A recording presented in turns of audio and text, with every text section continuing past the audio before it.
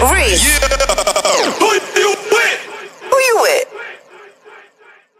Yes, y'all know y'all see me smiling in the intro. I got my buddy in the building. This is one of my best friends in the world. This woman is so multi-layered. Oh, wow. Man, when it comes down to just pure talent, hustle, business, professionalism, she just emits wonderfulness. All right. So when I say CB is in the building, CB is in the building. Hey. That's what I call her.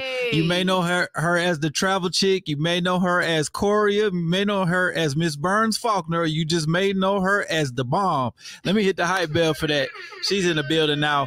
What I want to do is take her down this radio royalty journey, because, you know, we dropped our radio royalty podcast. We had our interview where we talked about her whole history, her being on billboards as a baby and hanging out with Martin Luther King and everything. I'll just play. I'll just play. But all that to say that you have a rich history when it comes to media and relationships and all of those things, you know, go into place. You've been working in a very competitive industry for a while, and that's usually not the case with people. You know what I mean? That's and true. You've been always elevating and reinventing yourself within that industry. But one thing remains the same. You're super dope. Hey, I'll take super dope, super solid. And now that not now, because we talked about this once before in another interview, but you're doing something that's opening up the eyes of people here to a greater space. You taking people to Africa, to the motherland. Absolutely. You're letting us share your journeys as you travel, which I appreciate. I watch your posts and I feel like I'm in Costa Rica on the beach somewhere. Hey, you know what I mean? 20 plus countries now. Come on now, let me hit the hype bell. You've been to 20 plus countries. Yeah. So we are going to talk about that. But first, I want to talk about this trip that you have coming up and some of these trips you have coming up, because you're able to share these experiences with people. So I'm excited about just listening to you. I'm going to one of them, but talk to the people about what you have coming up, and let's see how we can get people involved. And then let's talk about this other stuff, because this is really important. Wow. I mean, at this point now, I've been to Ghana 11 times. I mean, I think I can say I'm part Ghanaian at this point. You have dual citizenship. I mean, why not? Hey, did y'all hear that? Take notes. But seriously, you know, I used to have a rule, Reece, where I only went to a location one time. Okay. And then I moved on. I was like, what's next? What's next? What's next? I'm going to get to all these places, because you're the travel chick now. When I say that, I mean the most respectful way. That's what she refers to herself as. GoTravel Chick. 20 countries. And you're like, I'm going to just go to one and I'm going to go to the next one. You've been to Ghana 11 times. Been to Ghana 11 times. It got me stuck. And now I'm getting ready to take my third group to Ghana in September. Okay. So I've already done 2 very successful group trips. Every time I go, people are like, I'm next. And then the next thing I know, at least one person out of that group is trying to move to Ghana. I'm not exaggerating. It's not crazy. You moving, it's folks. Addictive. I see 11 times addictive. Folks moving. Rashida Jones, you know Ra. Yeah, I know Ra. Her and her husband, they talk about moving, and they got 2 little kids. Yeah. You know what I mean? But it's an addictive place. And I think it's addictive because it's so contradictory to what we've seen and what we've heard on the CNNs and the MSNBCs of the world. But the next group trip is September. It's the birthday turn up. Okay then. Hey, the Virgo Nation will be in Ghana September 1st through the 7th. But then I have another trip that's going to cross that one, September 6th through the 12th, which is a much deeper journey. Everybody can't do that one. And then we are going to spend New Year's Eve in Ghana, December 27th through January 2nd. They call it Dirty December. Dirty December. Dirty December. We gotta rewind back a little bit. So the trip in September, I don't have to be a Virgo. I can still go. You can still go. Okay. Yeah, but I'm telling you, it's gonna be deep Virgo Nation. I love September 1st through the 7th. It's gonna be crazy. Okay, so 6 days in Ghana. What are we doing in those 6 days? Actually, it's going to be 8 days. 8 Okay. days, Okay. 7 nights. I think that's right. 7 nights. Yeah. Close. What are we going to be doing? So we are going to, you're going to immediately be immersed into the food there we go. environment. I'm not a foodie. Okay. I am not, but I love the food in Ghana. Gotcha. And I probably eat 3 times as much in Ghana as I do here. And I come back lighter. And that food is different. It's less processed things going into it. Incredible.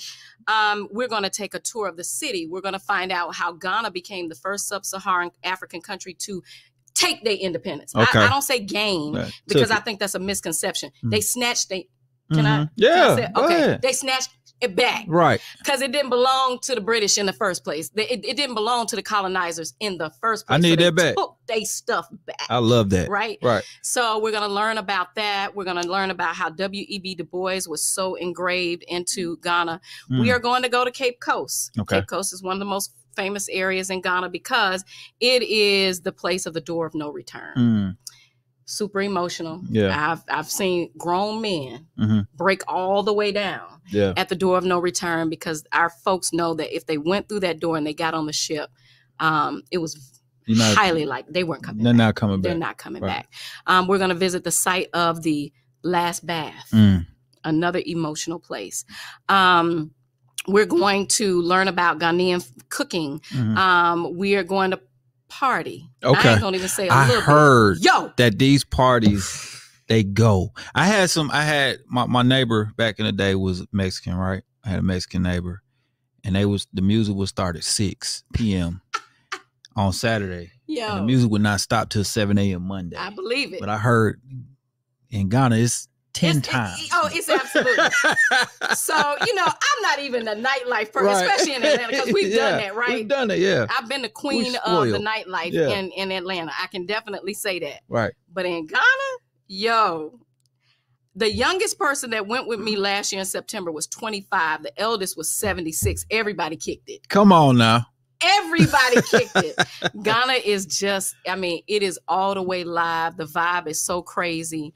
When you step off the plane and they say Akwaba, which means welcome, you're going to feel that down in your spirit, right? And the first night, I just throw everybody in. I throw everybody in feet first and hope and pray that they make it up the next morning. For you blessing them in. They might not make it up for the next tour, but they're going to have a time that night. Right. So a lot of other things, I don't want to give everything away because I throw in so much. And let me tell y'all, there are people out here making a ton of money. My goal is to get as many people back home as possible. Get as many people back to the continent as possible. So let me just make it make sense. So we see these trips on social media and stuff, and they charge an X amount. And I'm not saying nothing against nobody. Right. You're making it so people can actually go, have a good time, and pay their phone bill when they get back. You got it. That's what I'm talking about. You got it. That's it.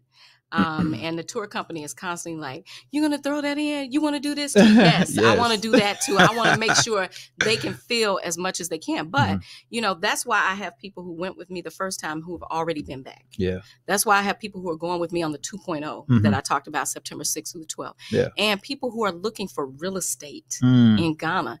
That is the type of effect that it has on you. Let me hit the hype bell for all of that. I ain't want to break it up at all. Like, I love it, man. I think that being able to experience something like that needs to happen. Cause I could turn to some of my friends and be like, where you from? And they say, oh, I'm Irish, I'm German, I'm Haitian, I'm African. I don't know where I'm from. I know I probably at some point, one of my ancestors came through that gate or the door of no return. You know what I mean? And to be able to go back and get a taste of what it is, to get a taste of who you were or who you are, I think it's unfathomable for me. From that area, not the stories that people have told us. If y'all don't hear nothing else I say today, hear this. Understand this. Our history did not begin with slavery. But in school, that's where they pick it up. Yeah. They start our history with slavery. Right. We were and still are kings, queens, princes and princesses. Yes, they still exist, but we have so much history before slavery. Yeah. That's the part that continues to amaze me. And I learn something new every time I go. That's amazing. And all 11 times. All 11. I ain't mad at that. I love it. Already got another one on the books. You got me excited. Like, I'm so ready to take this journey and just be a part of it and check it out. I've heard my dad talk about it, Pops talk about it for years. Yeah. Like, he's like, I've been to the Ivory Coast, Burkina Faso, and these places. He was like, and he is a person that does not get dirty. Not get dirty. He said, I realized I was kissing the ground. I was on the ground on my knees, like kissing the ground. You know what I mean? I was like, that must have been something. Like, you feel it. You definitely feel it. And I tell people all the time, the Caribbean is beautiful. I love the Caribbean. Yeah. Europe is cool, to go and do that. But baby, there is nothing, and I mean nothing like Africa. That's what I'm talking about. Zero like Africa. And it has literally just drew me in. So it sucked me in to a place where I can't help myself. And I told my son, who, you know, goes to school out of the country, you will not go anywhere else until you step foot into the motherland. Your punishment to go to Africa. Right. I needed that type of mothering when I was growing up. You're not doing nothing till you go out of the country to Africa. Okay, Mom, that's no problem. I mean, just think about it. He's in, you know, Italy now because I traded sneakers and video games for experiences. Yeah. More parents need to think about that and be like, oh, well, I can't afford it. Well, if you buying $200 and $300 pairs of shoes and you buying $100 and $150 video games and you getting your nails done, you getting your hair done, figure it out. Yeah. You know, it may not be Italy. It may not be Paris. Though. Right. Yeah. But you can definitely do something if you start to set some of those things aside and sacrifice. I love that. Listen to the parenting advice too. We didn't know we was getting that today, CB. Come on now. I love it, man. You've got an incredible situation going with all this stuff. Like you said, you're taking these experiences and then making them your own, but you're sharing them with people. And I think that's the dopest part. Yeah, you have to. I mean, you try to keep everything to yourself. How can you receive more? You know, if you just constantly hoarding all your blessings, and you're not giving back, you're not doing something to give back. What in the world are we doing? I feel you. You gotta be doing that. That's gotta be part of it. And speaking of giving back, now you've brung, like you just said, you traded in video games, sneakers, but now you're bringing things to Africa. Absolutely. So tell me about that, because last year you loaded them up, loaded them down. This year we doing big things over there. We are doing huge things, and I mean, gotta give, you know, some credit to you and Pops, you know, on that first group trip. We went to Reec Village, which is an orphanage. They don't like to call it that. But before I even tell you about Reec Village, let me tell you that from the very first time that I ever went to Ghana, I was giving. Yeah. And then the second time I gave, and then I was able to visit the home of the former president, John Kafur. And I asked him, what can I do, you know, if I'm here? Yeah. And he basically said, get out. Don't, you know, in so many words, Reece, he said, don't just do it for the gram. Gotcha. You know, make sure you out and you're talking to people and you're, you know, getting into the actual culture. You're getting into the culture. You're getting it. So I felt after that trip, I said, you know what? I can never go without giving because I feel like I get so much. Gotcha. So on that trip, we went to Reec Village. You and Pops blessed us with the jerseys for the kids. But that was just off of you saying something you want to do. We wouldn't have been able to be part of it without your fortitude, without your vision. These kids were so beyond grateful. And let me tell y'all, everybody in Africa ain't broke, busted, disgusted, down in the dumps. They have joy. Talk to them. Which is something in the States a lot of people do not, you know, realize that they have. They have joy, right? Which is priceless. So we were able to do that. And then on another trip, I was able to go to an autistic school, which I really believe is going to be my cause of choice. Gotcha. Just simply because if you think that it's minimalized in the States, just imagine what it's like in Africa. Gotcha. So on my last journey, I was able to visit Click's school for autistic kids, and they have these schools in levels, which I love. There are 3 levels to what they do. I was able to do that. And in September, we're going back to Rafiki. I made a commitment to them that's my birthday give back. I love it. And they're like, you can go on your birthday. Yes. Exactly what I'm going to do.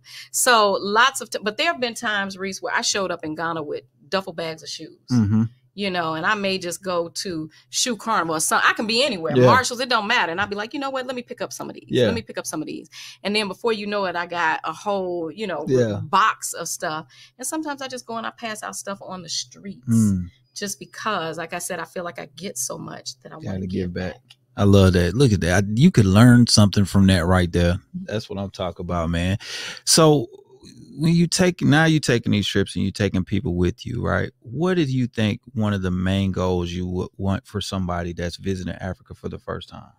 One of my main goals is to dispel the myths, dispel what they've seen and what they've heard. That's the biggest thing. Yeah. That's not failed me yet. And it's not even something that I necessarily have to speak on. And it's not just people that are part of the diaspora that are here in the United States. You know, there's a YouTube video of my recap of my first journey, my first group journey, over 280,000 views. That's what I'm talking about. Viral. Can I hit it? Yeah, go ahead. I'm getting it twice. We're gonna get it twice. That's what I'm talking about.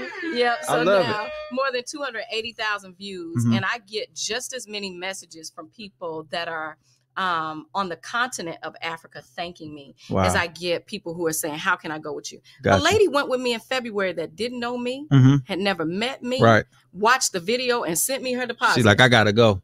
Sir, they can feel it through those videos. Like the passion that you put out, not just with Africa, but all the trips, but especially with Africa, because it's a connection there.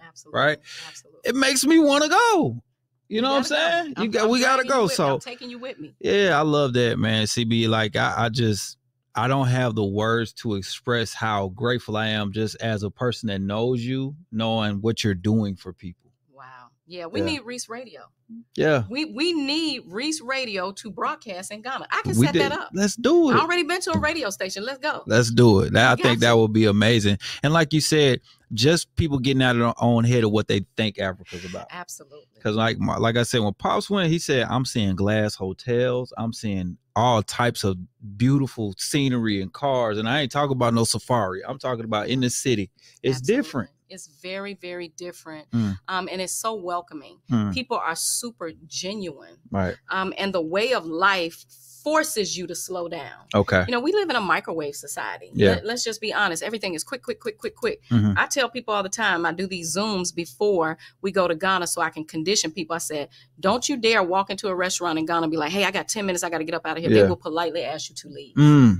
Because that's not the lifestyle. It's a different way of living. It is. Everything and everybody. You live life the way that it's supposed to be lived. It takes some stress off you. Add some years to you. Yo, definitely. People are like, oh, you're glowing. I know. I love that. CB, tell folks how they can get in touch because we need 290,000 views after this. So how can they get in touch with you across your platform? Absolutely. Well, first of all, on Instagram, I am GoTravel Chick. Just like it sounds. On Instagram, you can also follow my personal page, Just Coria, JustCoria. I am the same on Facebook, the same on whatever it's called now with the X and all. And that link to that video is in my bio at GoTravel Chick. But if you go on YouTube and you search for Odana Network, just like it sounds, you will see my pretty little picture and all my 17 people that I took to my first group journey to Ghana. But yeah, hit me up on Instagram. That's probably the best way, or justcoria@gmail.com. I love that. That's what's up, man. So I'm not gonna hold you any longer. I know folks gonna ask her how long the flight is. Ask it. I'm not doing that. Follow her. She's going to recap all of that. She's going to tell you all about the trip. Absolutely. And you need to go for yourself. I'm going. I need y'all to go to. Follow her online right now. This is my friend. I don't say that lightly or take that lightly. She is the bomb. I'm telling you. And she has an amazing situation going on. So I appreciate you blessing us with your presence and your time. Thank you. It is. All right, y'all. We're going to get back to more radio, more Reec Radio. Of course, we broadcast live from Media Campus West. Love y'all. Stay tuned for the next one. Who you with? Reec. Yeah.